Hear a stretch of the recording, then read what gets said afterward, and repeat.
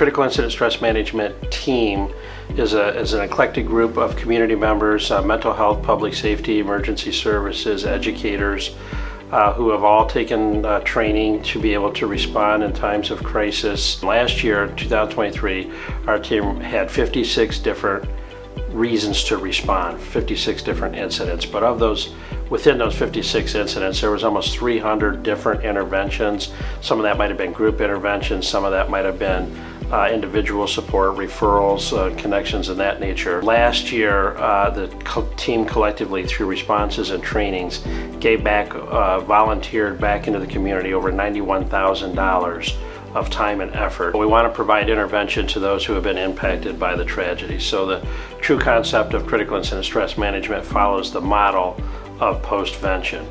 Those situations, you really think of any time you or an organization is overwhelmed. So a school system that has a loss, whether it's a teacher or a student. The CISM program is one of those amazing resources that communities in times of need does have access to. And I think that that's one of those things that before you have to use a program like that, you are like, oh, that's nice.